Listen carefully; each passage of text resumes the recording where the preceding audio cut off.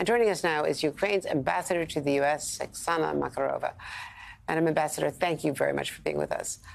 I was so eager to talk to you, to get your reaction to this visit by Vladimir Putin to Ukraine, first to Crimea, then to Mariupol.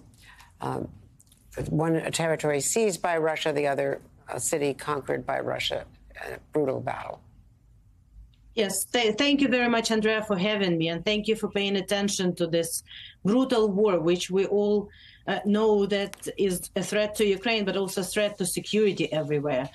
It's appalling, actually, that a president who is a war criminal, President Putin, now with the order for arrest, is during the night covertly visiting the territory which illegally is occupied by the invading forces.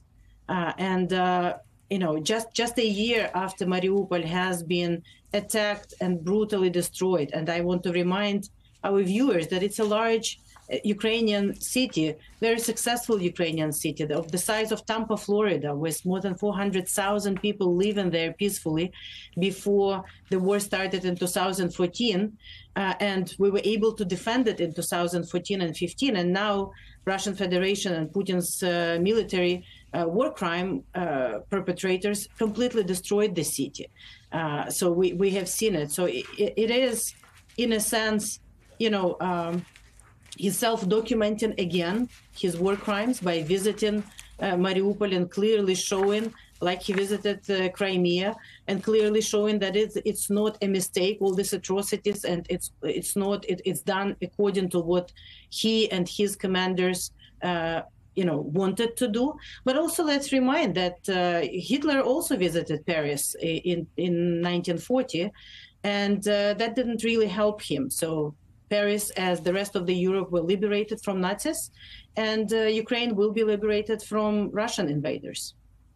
Now, the Secretary of State today reacted to the Chinese President Xi visiting Moscow and dismissed any peace proposal or ceasefire that does not remove Russian troops from occupied territory. I want to play that for you. Calling for a ceasefire that does not include the removal of Russian forces from Ukrainian territory would effectively be supporting the ratification of Russian conquest. It would recognize Russia's attempts to seize a sovereign neighbor's territory by force. It would enable Russia to further entrench positions in Ukraine. And a ceasefire now, without a durable solution, would allow President Putin to rest and refit his troops and then restart the war at a time more advantageous to Russia. But how concerned are you, Madam Ambassador, about the impact on the global South and potentially on allies like Germany and France of this so-called peace initiative, which the U.S. is saying is not a peace initiative, but which could have a significant propaganda value for Xi and for Putin?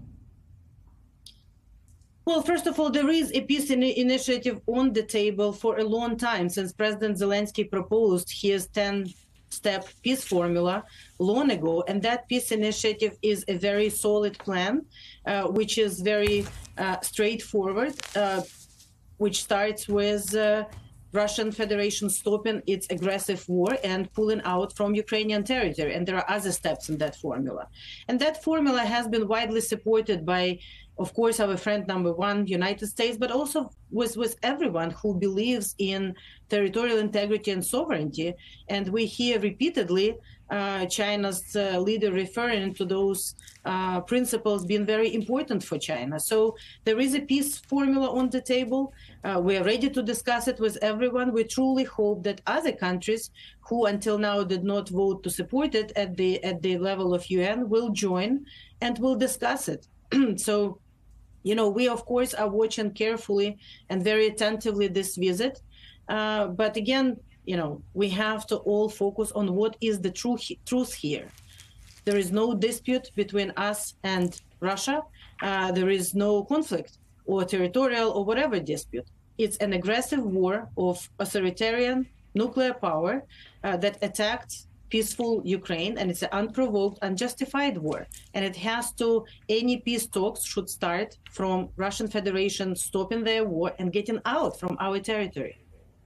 Now, the International Criminal Court that you referred to, it won't have any immediate impact because First of all, Russia is not a treaty signatory to it, neither is the U.S. for that matter.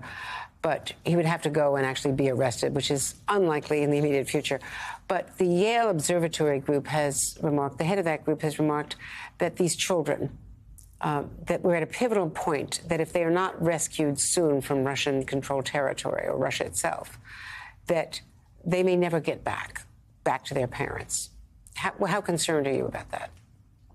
Very concerned. You're absolutely right that, this arrest warrant might not be executed tomorrow, but I think it has an effect. It has an effect for everyone who believes in dignity and human rights, and everyone who understands. And I think you don't even need to be a parent to understand that you cannot kidnap and steal children. It's a constant day of Amber Alert for Ukrainian parents who know that their children have been taken to Russia, who know that they are being tortured literally there, whether it's putting them through the free education, as they call them, schools, or taking them far and telling them lies about their own country and parents. And we cannot even exclude a physical violation of their rights or torturing of these children. So it's a very pressing issue. And I think it's symbolic that the first arrest warrant is issued exactly for these crimes, for Putin and his co-conspirators.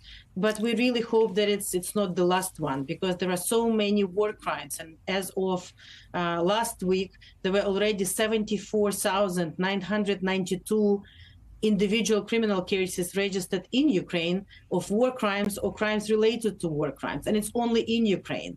In addition to that, there are other countries that are having their own investigations, and plus international courts. So we have to work faster. We have to, all of us, all people who believe in these principles, to join forces to get more support to Ukraine and more sanctions to Russia, so that we can faster get to just peace and faster get these children back, and all of our Ukrainians who are in Russian prisons, or, we don't know their fate yet.